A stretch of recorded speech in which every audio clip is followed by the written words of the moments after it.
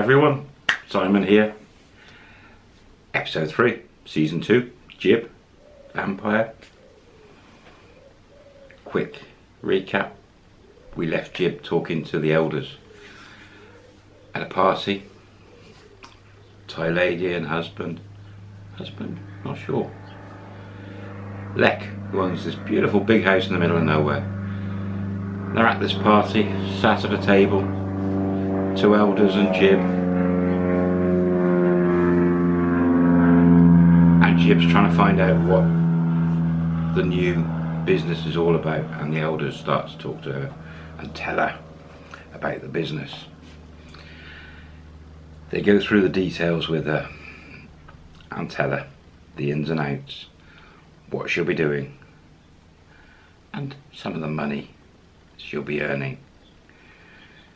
I'll explain it a bit later to you, the ins and outs. The elders have told Jib to get a car and get an assistant. Jib says to the elders at this point, all I'm doing at the moment is spending money. I'm in Bangkok, got a condo, renting. It's all costing me money. I don't drive, I've never driven, don't know anything about cars. And it sounds expensive to get a car. But I'm not earning, apart from the gold I'm sending backwards and forwards. And the elders have a quick mumble together and they say, okay, understand, that's fair.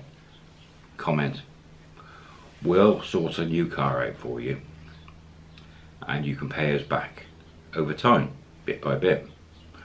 I mean, it's going to be a few $1,000,000.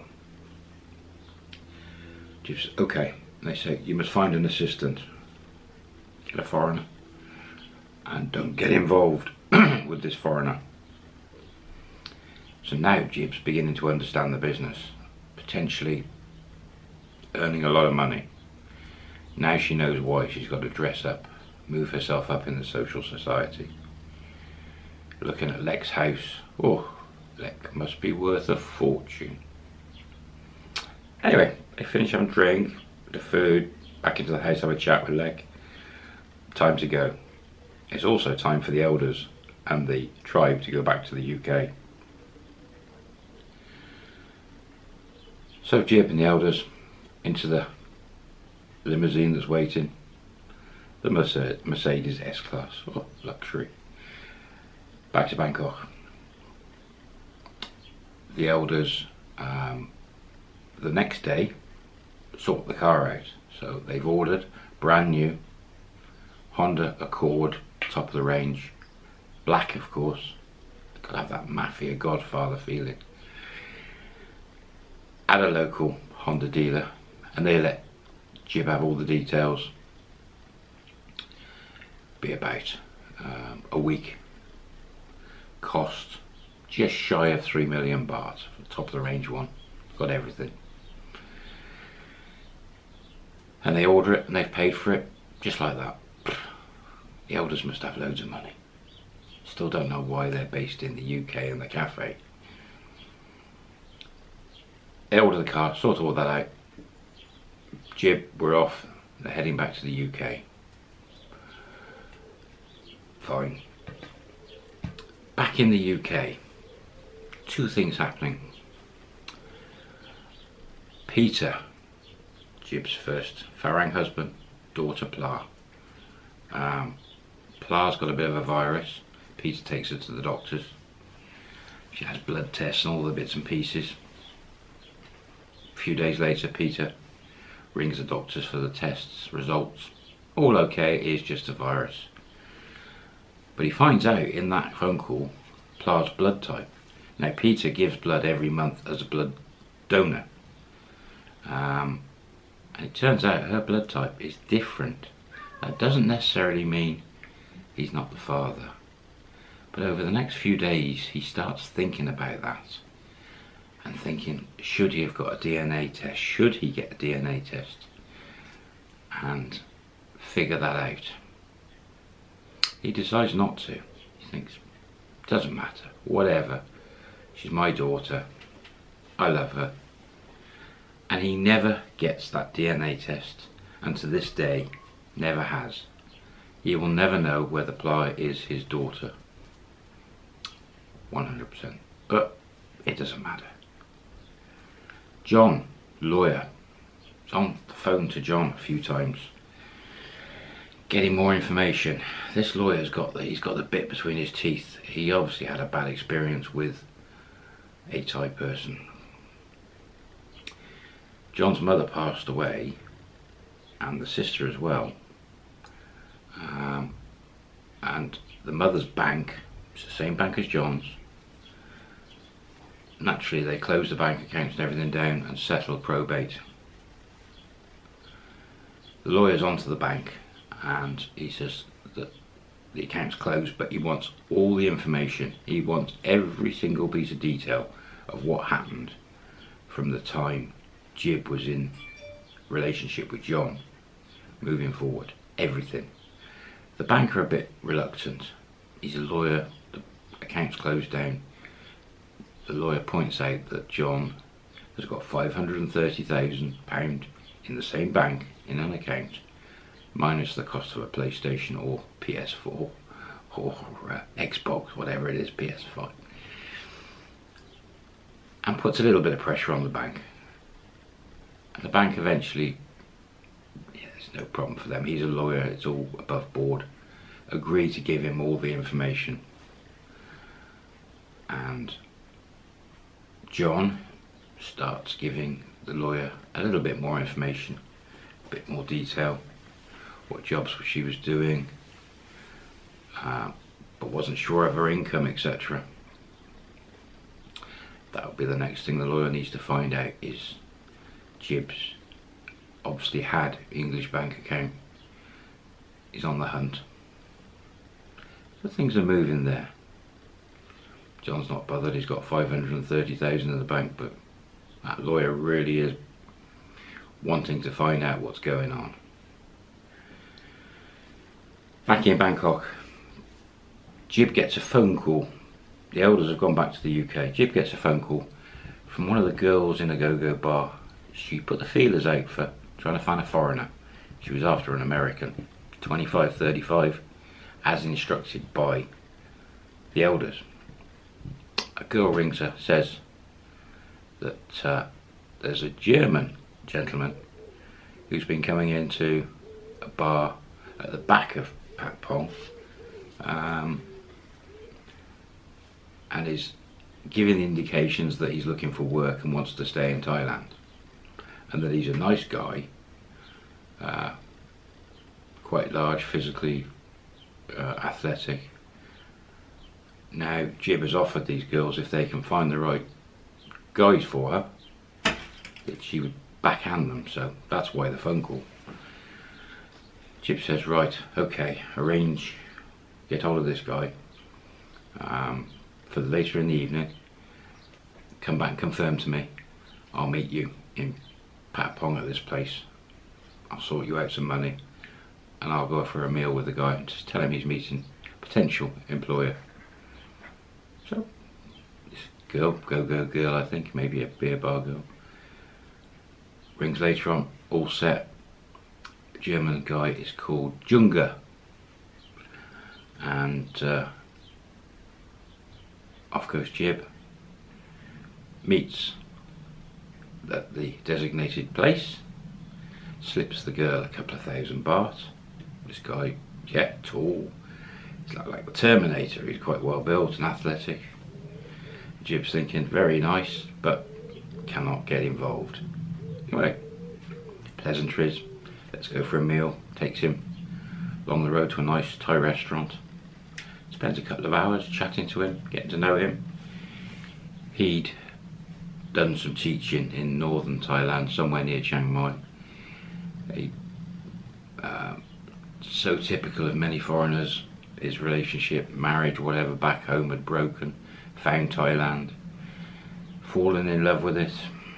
He'd done the bar scene a bit, didn't want to go back to Germany. A little bit of money in the bank. Jib did inquire, wanted every detail, and he had about €3,000 left in the bank. Now Jib had already spoken to Lek, about getting an assistant.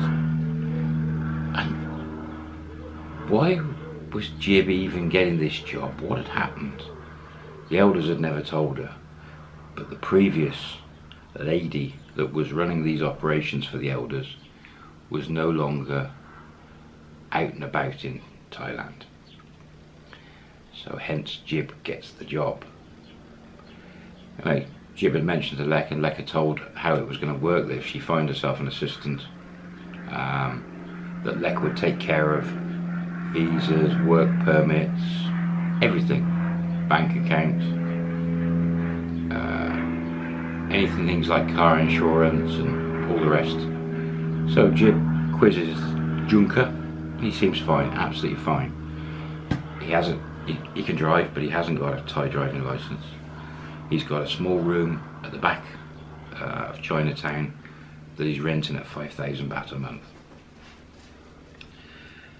So she says to Junker, tells him the job. You're going to be my driver, my chauffeur. You're going to be getting items from shops for me, parceling them, sending the post to them. You're going to run me around wherever I want to go, and then you're going to be doing some other driving jobs for me, going all over the country, could be. In return, to start, she said she would pay him 30,000 baht a month, and if it all worked out, after a couple of months trial, she'll push it up to 50,000 baht a month. This German Junker guy is great English, he can speak really good English. Perfect. Jib explains she'll get him a proper work permit, visas, insurance. She'll put him through his car test in Thailand. She'll get all the relevant licenses, paperwork, everything covered, the whole lot. The perfect job for a foreigner landing in Thailand. But as a chauffeur, a Thai person can do the chauffeuring job, so it's going to have to be some special title to get the visas and work permits. But Lek, Mafia, Godfather, they can do anything. So Junker, of course, he's going to say yes. And Jib says to him, under no circumstances will you and me get involved in a personal level, ever. Do not cross that line. Put him straight there and then. He appreciated that, understood. She is his boss. So Junker and Jib,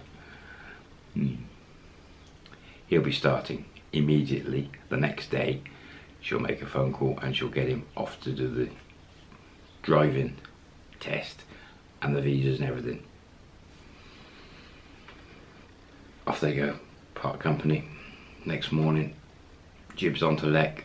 Lek's arranged it, sends the limo, gets to Junker's address, picks him up, takes him back to the house, to Lek's big house. The husband of Lek, or if his husband, is down at the go-go bar. And Lek sits Junker down. Lek sits Junker down. Goes through all paperwork and bits and pieces, gets him to sign all different things.